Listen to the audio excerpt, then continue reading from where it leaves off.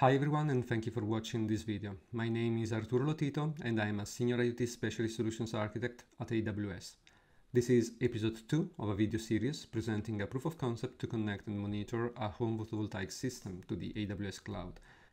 In episode 1, we discussed the architecture of the POC, and we saw a demo using AWS IoT Greengrass running on a Linux-based device to collect the data from the photovoltaic inverter, to send the data to the AWS IoT Core over a basic ingest topic, an IoT rule to route the data to the Amazon Timestream database, and Amazon Managed Grafana for visualization. In this second episode, we will deep dive into the AWS IoT Greengrass device, looking at the architecture, how I made the solution, the device, resilient to the lack of upstream connectivity and to system reboots using the Disk Spooler component. I will show you the Python custom components that I developed and the strategies that I adopted for the configuration management and the layered deployment of the software components.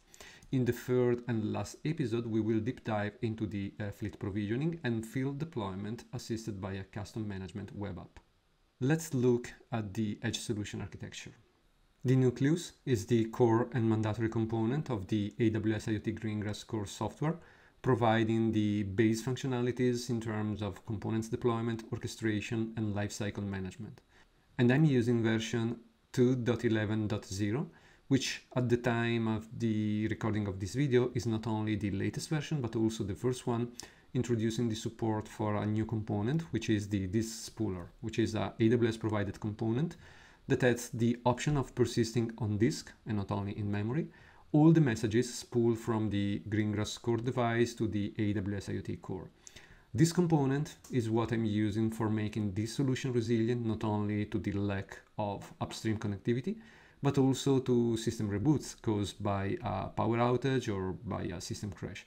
And I will show you this feature in a specific demo by simulating the lack of connectivity and by forcing a system reboot. In addition to this, I deployed the command line interface, which is useful for development and for troubleshooting, and the log manager to collect the logs and send them to the Amazon CloudWatch. These are both AWS provided components. And I consider all these components as the base deployment layer that I want to be applied to all my devices. Therefore, I defined a Greengrass deployment, which targets a theme group named Octank base. And as we will see at the provisioning time, all my devices will be assigned to this group, and they will automatically get this deployment and then all these components. This is the base layer, on top of which I need the software components required to interface the inverter and extract data from it. In my case, the inverter that I have at home is exposing a Modbus TCP endpoint over Ethernet. And I developed a custom Python component to connect to such endpoint and to read the Modbus registers. The configuration parameters, such as the Modbus IP address and the sampling period, are read from IoT shadow, local IoT shadow, which is synced to the cloud IoT shadow through the AWS provided shadow manager component. The data points produced by the inverter connector component look like this, with a number of measures and a timestamp. And these data points are published to the local interprocess communication bus, the IPC for short, and the data is then consumed by another custom component, the stream publisher, which gets the data from the IPC and performs some enrichment by adding some metadata read from another shadow, this one. And this is an example of enrichment done in the device, in addition to the cloud-side enrichment that you could do leveraging the AWS IoT Core rule engine.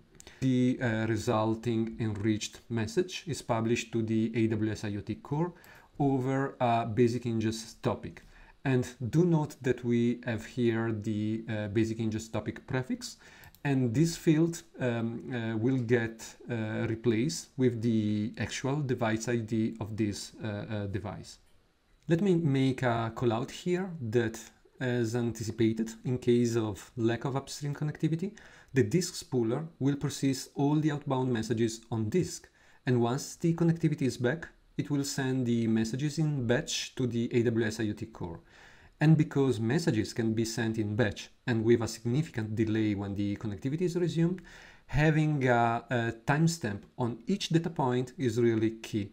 And this timestamp is also passed on to the Amazon Timestream database through the AWS IoT Core rule, which is configured like this. Okay, let's go back to the components, which are deployed with another Greengrass deployment, this one, which targets another thing group, this one. When we define the deployment, we have the chance of passing a configuration on to the components, and such configuration will be applied to all the things hit by deployment. And that's a mechanism that I'm using in addition to using the shadows for passing on an individual configuration, which is specific to the thing and not to the deployment. So let's see all this in action. Let's move to the AWS IoT Greengrass console and let's click on the actual device which is connected to my home photovoltaic system, which is this one. And as anticipated, it's running the Greengrass Core software version 2.11.0, and it is assigned to two thing groups. And because it belongs to these two thing groups, it got two deployments. And as a result of these deployments, the device is running all these components. And if we look into the base deployment, this one, and we look at the details, the deployment includes these components: the nucleus, the disk spooler, the CLI, the log manager, as we discussed. And the only callout that I want to make here is around the disk spooler. In order to use it, in addition to adding this component to the deployment, we have to configure the nucleus component as well as follows, by simply setting the storage type of the MQTT spooler to disk, and that's all. While for the Sun 2000 deployment, we have the custom components here, and as mentioned, I'm passing on a configuration to such components. Let's see the inverter connector configuration as an example, where I'm defining a timeout and some other parameters. In addition to this configuration, which is defined in the deployment, we have also an individual configuration through the device shadows. And if we look at this device shadow, we have here the Modbus parameters with the IP of the inverter in my home LAN, plus additional parameters such as the sampling period that I want to be specific to this thing and not to all the things in the deployment. So this is all what I wanted to show you in the console. Let's move to the component code to show you how to get the configuration from the shadows and from the deployment. So let's start from the inverter connector component. And first of all, I'm using the version 2 of the IPC Greengrass IPC client. We create the client, and we use the client to get the configuration from the deployment. We also get the configuration from the shadow by getting the shadow, reporting back the shadow, and subscribing to shadows updates. And the shadow looks like this, as we know, with the Modbus details plus the other parameters such as the sampling period. Then we can connect to the inverter using the Modbus parameters that we got from the shadow, and we enter a loop where we read the Modbus registers. And as we mentioned, this is very important, we add a timestamp to each data point. Finally, we publish the messages with the timestamp to the IPC. Let's look now at the other component, the string publisher component. In a similar way, we create a IPC client. We use it to get the component configuration from the deployment, and then we get also the configuration from the shadow. And then we subscribe to the local IPC topic in order to consume the messages which are published by the other inverter connector component. And let's look at the message handler. So as soon as the message is available, this handler is invoked and we get the message, and we enrich the message by adding some metadata, the user ID and the installer ID, which are read from the shadow. And eventually, we publish the enriched message to the AWS IoT Core. And this is all for the two custom components that I developed. Let me now show you the Disk Spooler in action. I will simulate a lack of connectivity and a system reboot to show you that the Disk Spooler is indeed persisting messages on disk and sending them to the AWS IoT Core once the connectivity is resumed. On the left-hand side, I have my Greengrass core device, which is connected to my inverter, and they are both, I mean the device and the inverter, in my LAN. Let's double check that the Disk Spooler is running by looking at the Greengrass components. Here we have the Disk Spooler, and as discussed, the nucleus component has been configured with the storage type set to disk for the MQTT spooler. By the way, the messages are persisted on disk in a database which is in this folder, and here it is, this file. So the device is online, connected to the AWS IoT Core, sending the data points which are visualized on the Grafana dashboard. This is the time, which is aligned with what we get on the dashboard. Maybe if we zoom in and we look at the last 5 minutes, the last data point has a timestamp which is indeed aligned with the time on the device, meaning that the messages are delivered to the IoT Core and to the Grafana dashboard in real time because, as I said, the device is online.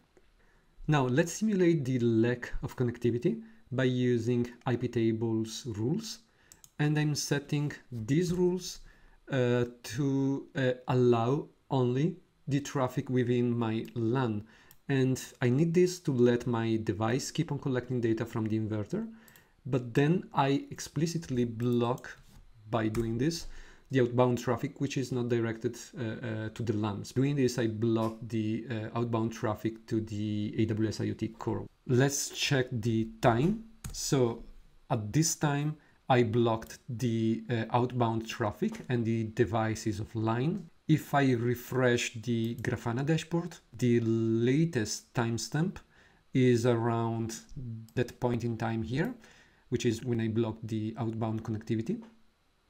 Let's wait now for a while and let's see what happens. So the device has been offline for 1 hour and a half now. And if we look at the Disk Spooler database, as expected, the size of the file is now bigger. It's now roughly 250 kilobytes, and that's the amount of messages the Disk Spooler cached during the 1 hour and a half of lack of connectivity. Actually, the Disk Spooler allows you to define a maximum size for this cache file. And you do that in the nucleus component configuration. This is the configuration that we saw before in my demo, where I'm setting the storage type to disk. But now I'm also setting a value for the max size in bytes parameter, which is the one controlling the maximum cache size. If you do not specify anything, you get 2.5 megabytes as a default max size. But you can set here the desired value, for instance, 50 megabytes. And if we deploy this new configuration and we check on the device, you can see here that the new configuration is applied with the desired maximum size for the cache file of 50 megabytes. This parameter is key, above all on constrained devices, because this is a mechanism that is safeguarding the maximum disk consumption. But how to determine this parameter? Well, on one end, you have the maximum offline period that you'd like to withstand, 1 hour, 1 day, or weeks, depending on your use case. And to determine the related disk consumption, you have to do just simple math, taking into account the desired maximum offline period and the size and rate of all the messages on all the topics. And on the other end, you have a top-down constraint, which is the maximum disk space you can allocate to this function. But when determining this maximum space, please take into account all the other moving parts, such as logs or other caches or the operating system itself. In addition to setting a proper size for this parameter, It's a best practice to keep the overall disk consumption monitored, because as mentioned, logs or other moving parts may lead to unexpected disk consumption, causing eventually a system instability. Let's go back to the Grafana dashboard to show that no messages have been delivered in the last 1 hour and a half because of the simulated loss of connectivity. Let's trigger a system reboot to simulate a power outage or a system crash.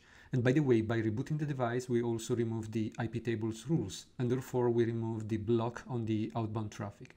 And as a result, the device should go online, and the disk spooler should deliver the messages that were persisted on disk. And if we do a refresh of the dashboard, here you go. We have all the messages starting from 12:16, which was the point of time where we blocked the traffic, until now. All these data points are coming from the disk spooler buffer and has been sent to the AWS IoT Core and to the Grafana. And as you can see here, the original timestamp of the data points is preserved. And that's thanks to the fact that I'm using individual timestamp for each data point, and that timestamp is used in the AWS IoT rule as a timestamp for the Amazon TimeStream database. So this is all for this episode. Thank you for watching, and see you in the next and last episode, where we will look at the fleet provisioning and at the field deployment assisted by a custom web app.